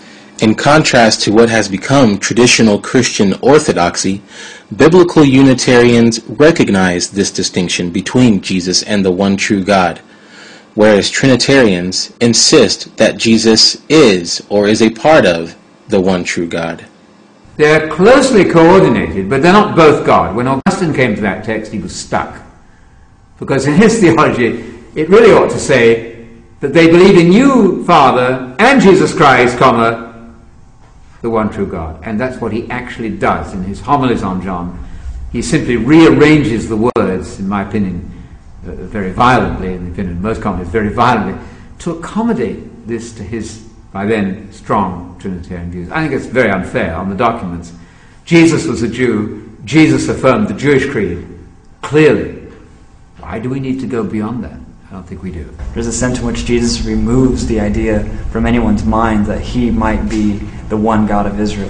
When anyone got the inkling that he was taking prerogatives of God, he quickly refuted that and said, no, I'm not equal to God. God has actually given me this authority, given me this power, given me the ability to do the things that I'm doing. He basically said, if the wicked judges of Israel could be called gods, how much more could the Son of God, or God's Son? So, to put it simply, God is not a man. Jesus is a man. God cannot die. And Jesus died. God cannot be tempted. Yet Jesus was tempted. So, is it unreasonable to conclude that God does not equal Jesus? And if the concept of Jesus being Almighty God is so confusing and unbiblical, how is it that defenders of the faith are able to hold on to the idea that Jesus is God? That I can tell you in one word. Tradition! Here in Anatelka, we have traditions for everything. How to sleep, how to eat, how to work, how to wear clothes. For instance, we always keep our heads covered and always wear a little prayer shawl. This shows our constant devotion to God. You may ask, how did this tradition get started? I'll tell you. I don't know. But it's a tradition. Let the chips fall where they may. Let God be true and every man a liar. And that's my approach to it. I'm never been interested in defending anyone's legacy. But what I found is that a lot of people are. That you think that they're standing side by side with you on doctrinal issues because they're about the truth, when you find out they're really about defending a legacy, protecting a church, preserving a movement. The danger is precisely committing idolatry. You know, we don't, I mentioned this in my lecture yesterday, we don't have the right to believe whatever we want to believe. That's a distinctly American notion. And it's a beautiful thing because it preserves our freedoms of conscience and religion. But before God, we don't have that right. Before man, we do. Before the Constitution of the United States, we have that right to believe what we want to believe. But before God, we don't. And I think a lot of people are fuzzy on that issue. They think that they have, Christians, there are Christians who believe they have the right to believe what they want to believe. They're wrong. They don't. We don't own our minds. If you're a Christian, you've been bought with a price. That includes all of you, your body and your mind. Your spirit, everything. God owns you. You're His property. And you don't have the right to believe what you want to believe. You only have the right to believe what He wants you to believe. I don't have much sympathy for willful ignorance. I mean, I don't have much sympathy for someone today who is literate not being able to go out and inform themselves on these things. There are historical documents available. There are theological dictionaries. There are scholars that are working in these areas. Obviously, a person wants a simple faith. A simple faith is one thing, but to be simplistic and just assume that what I've been taught is what the text is saying actually requires many more assumptions in many cases. You know, in the case of this, one just has to look at how was John 1:1 interpreted. Well, it was interpreted a certain way after Constantine and after certain church fathers said certain things, and at one time the Trinitarian position was a minority position. Before that, the simple Christians said, well, why would we follow along with this complicated 3-in-1 and all of that sort of thing? So I think it's pretty much where one wants to put their faith in that sense. But at a historical, exegetical sense, meaning what the text says in its own terms from its own time, it takes a little bit of work to get that out. That may sound elitist, or just saying, well, you've got to consult scholars or whatever. But the fact of the matter is, if you want to get to the bottom of some historical idea, you do have to do some digging and then decide whether, ultimately it's a personal decision, whether one is going to accept whatever fruits of the investigation one finds. And people do come up with different answers on this. One can ask whether they come up with different answers because they already have commitments from their denominations. And I think often that is the case. If you want to dig for the truth of a thing and risk being at odds, people risk being a free thinker. You know, that has its advantages. It also has its social burdens at times. You know, people don't like being dissented from, particularly in matters where they should be the most tentative because we can't see these things. They're often the most dogmatic. You know? Well, orthodox is simply just a convenient label to designate those who go by the creeds. Orthodox means right opinion.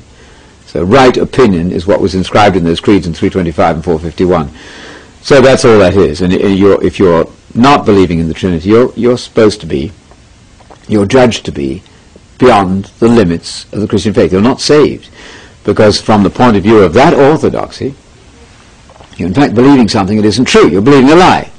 The truth is there under that system perceived to be that God is three, however mysterious that might be.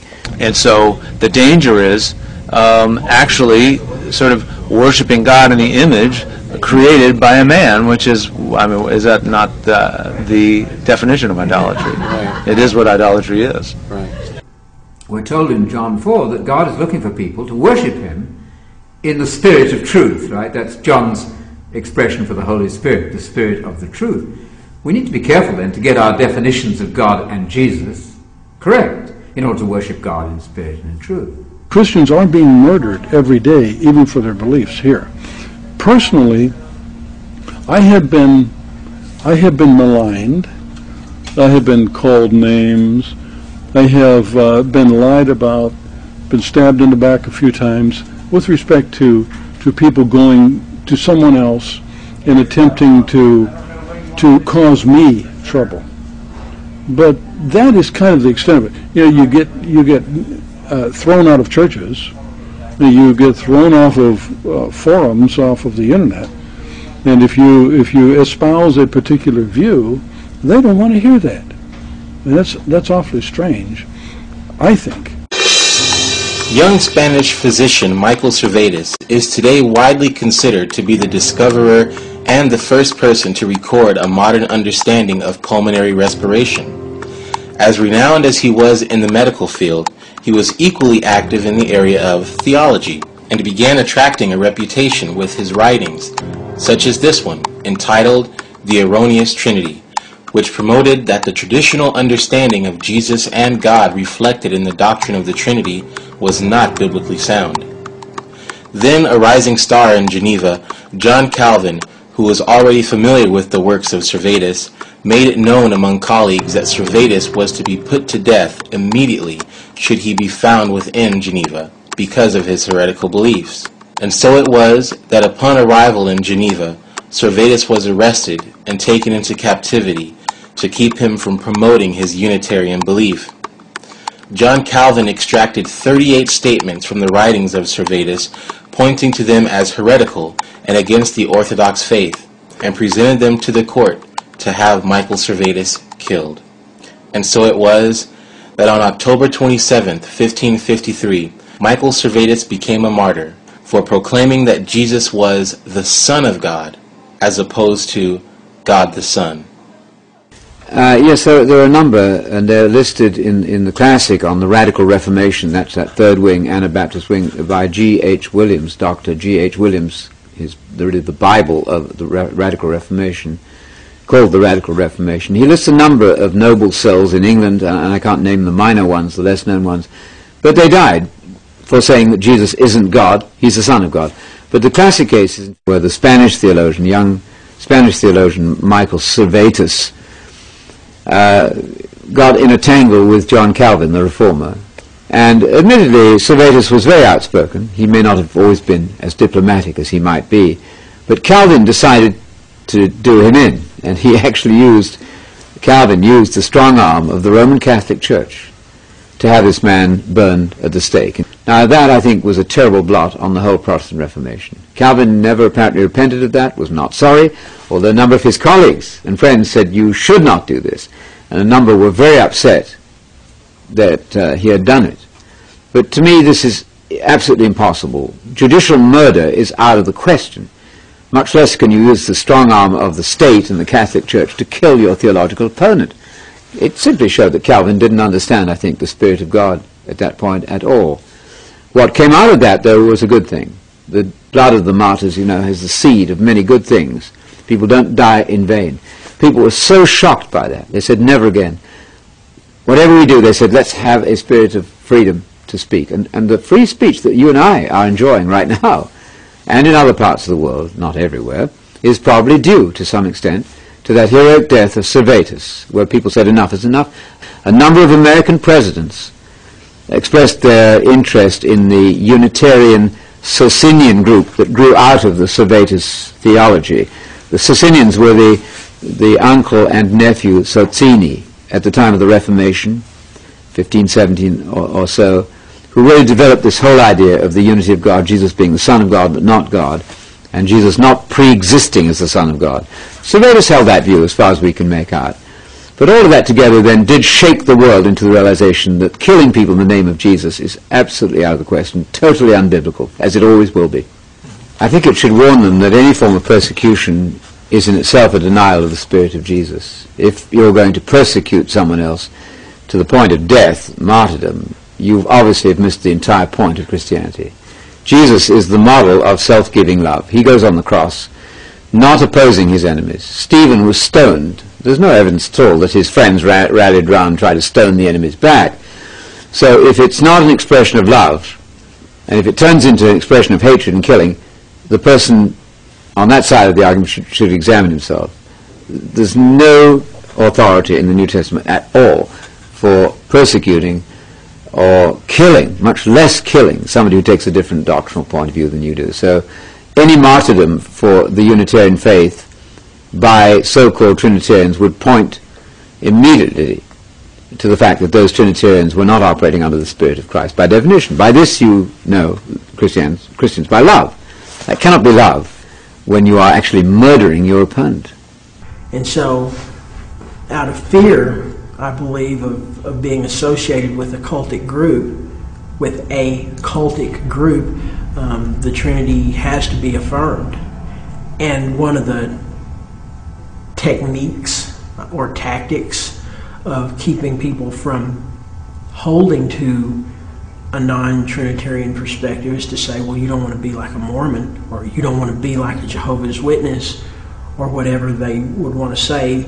They know that people in general hold a pejorative perspective of those groups, and so they throw out an ad hominem argument against the doctrine of a Unitarian doctrine simply because they know that people already don't accept those groups.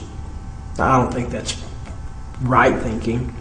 It does relate back to a correct understanding of God, because if you miss that, then you know your whole basis might be wrong. You get off. You see what I'm saying? That's where you come into play. See, that's where you come into play too. You see that gentleman right there? He's got a shirt on, right? Well, I'll give you an example. What was your name, sir? Rufus.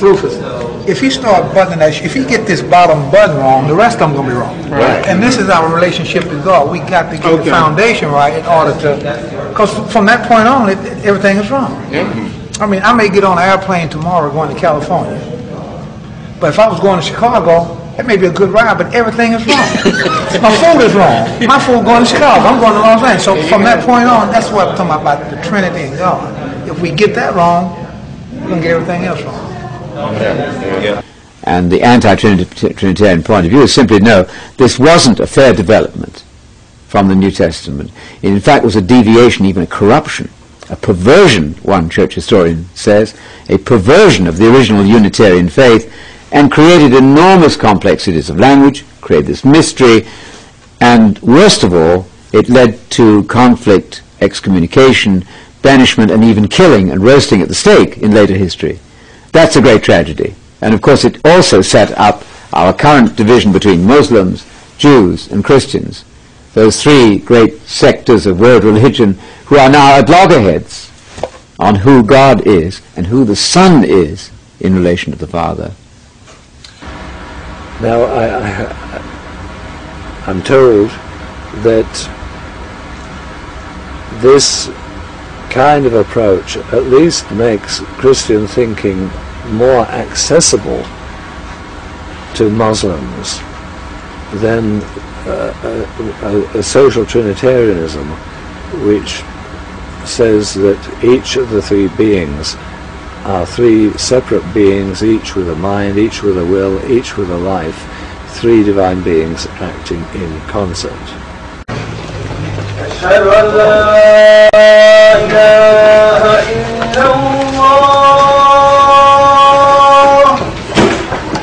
That the deity of Jesus Christ, peace be upon him, it puts Christianity apart from everybody else, from every other religion. It's not just a conflict between Christianity and Islam.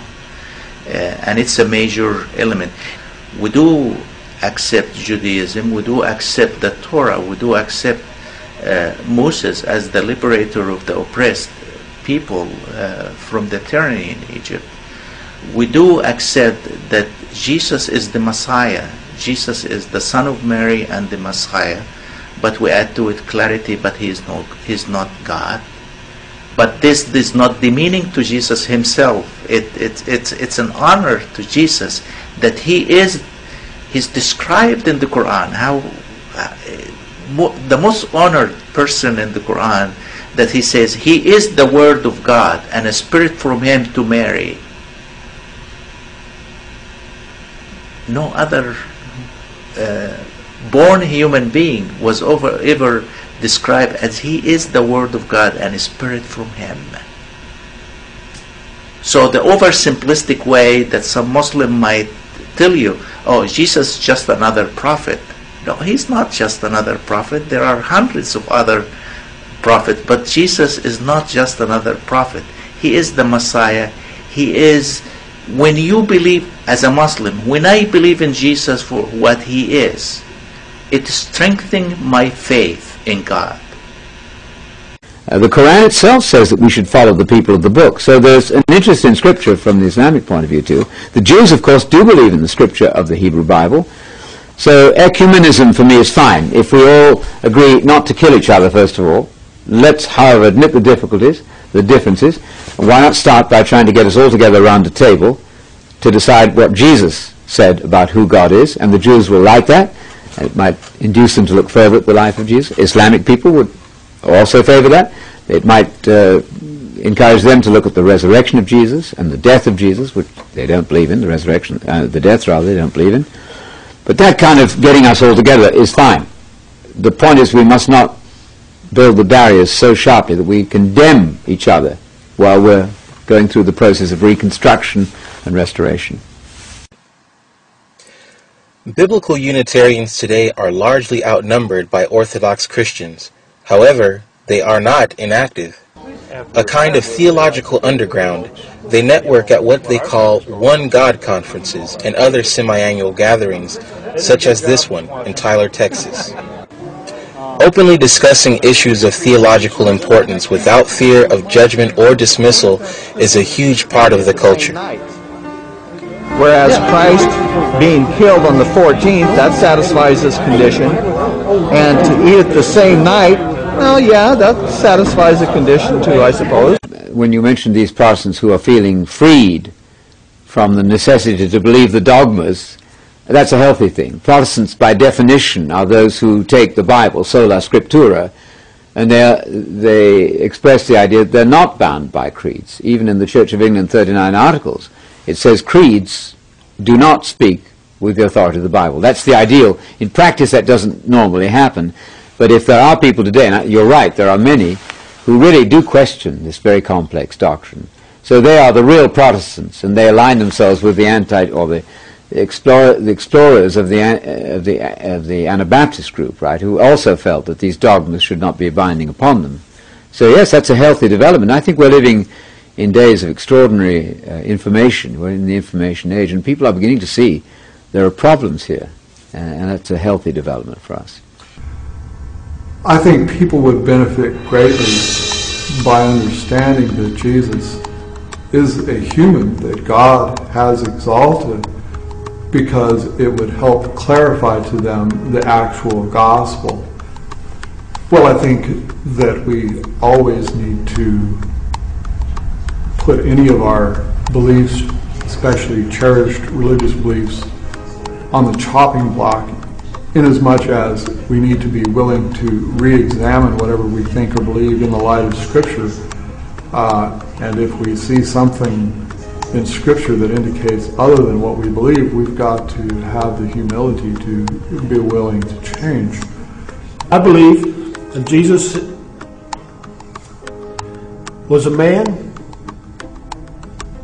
who was born, raised, and killed, died for me. God honored him in his obedience by raising him from the dead. And Jesus said, "Come along. I did it, you can do it." I couldn't do it before him. It would be impossible. But because he did that, he said, "If you overcome, I'll let you sit down in my throne, just like I overcame and then sat down in my Father's throne." He, as a man of his own choice, decided to obey the Father. And so it's possible then for us to have that as a true example. If he was God, then it wouldn't be that hard. And it would be impossible for us to emulate him or try to imitate him in any way. this way, he's a living Savior. He's a real person who made choices to love, who made choices to not be angry in sin.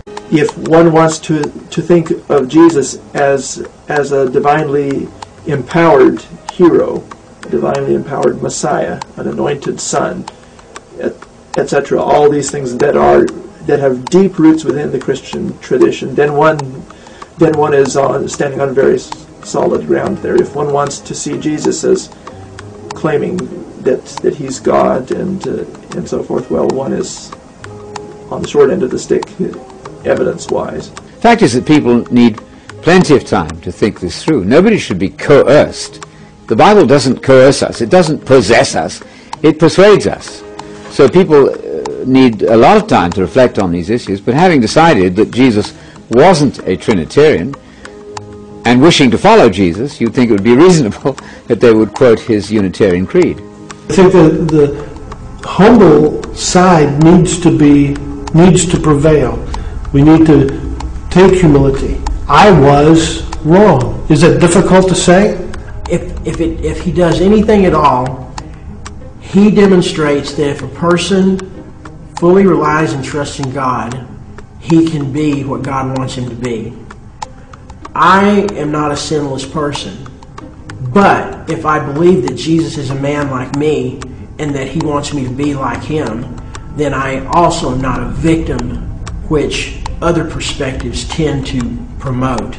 I don't have to walk around feeling that I can't do anything. If Jesus, my Lord, did as a human what he wants me to do by taking the lead, then I need to step up and take responsibility for more than what I may have presumed based on a different understanding of God. But if Jesus did it as a God, then how does that make you feel? Well, if Jesus did it as a God, there's a lot about the scripture that would not be inspiring to me anymore. Because I can't do what a God can do. I can do what a man can do. 1 Corinthians 10:13. It makes no sense if a person is unable to say avoid sin, because we can, based on that verse. God will provide a way out. Do we take it all the time? No. Why not? Because we don't step up to our responsibility. We don't accept what Jesus said we can do. I think that actually does influence the way believers act in the world. When I remember thinking that, well, Jesus can do all kinds of things. Well, of course he can, because he's God. And I think, I can't do that. I'm not God. And so I think, at least for me, when I came to the understanding that Jesus was a human being, a man, that I said, wow, look at what God can do through a human being. And it gives, I think, us hope that this isn't just that Jesus acted and lived and had faith and trust in God the way that he did, that it's actually possible.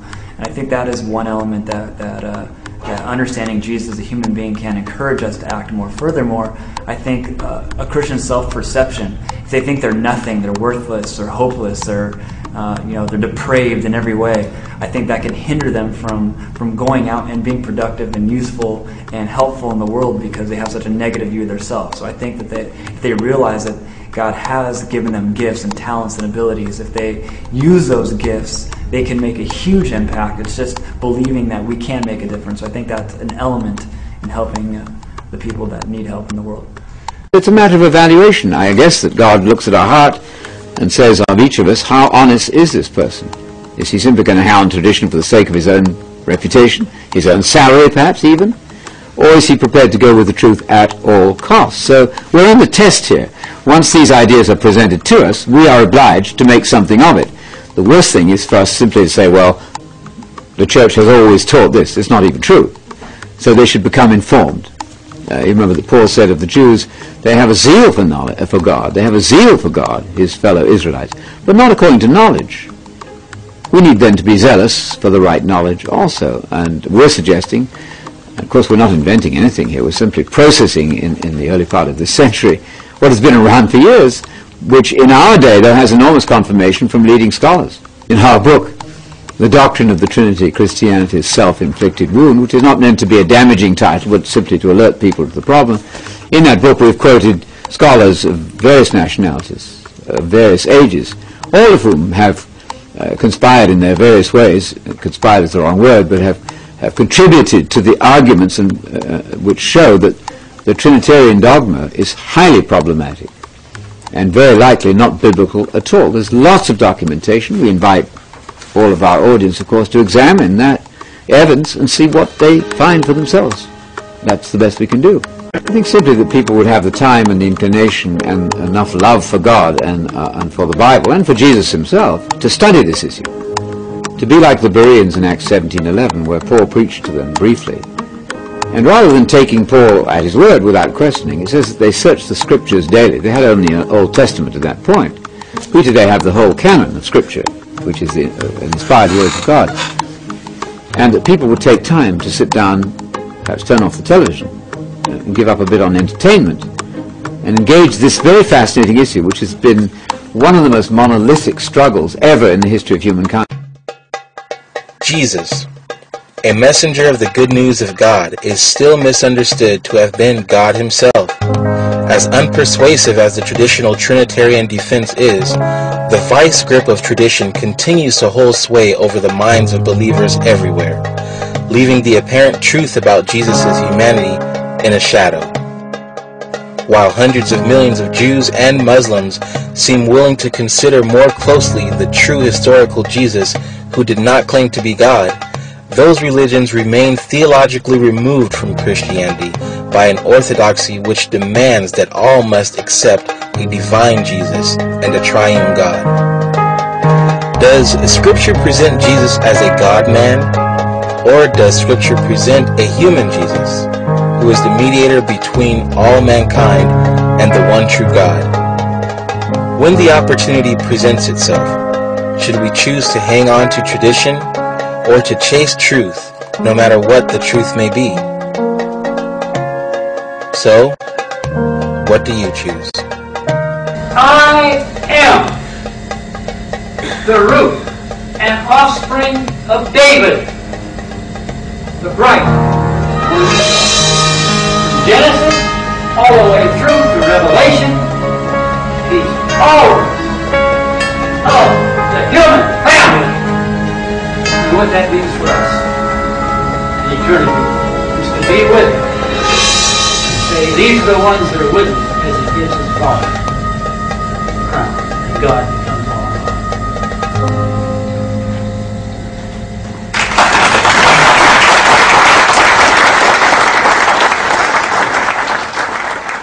You're going to have fun editing all this stuff, my goodness. Oh, yeah. What a nightmare. Is it all right? I mean, am I too quick, or are we okay? Oh, no, All right. we're good. That sounds good. Very good. Good. For further reading on this subject, consider When Jesus Became God by Richard Rubinstein. Misquoting Jesus, Bart Ehrman.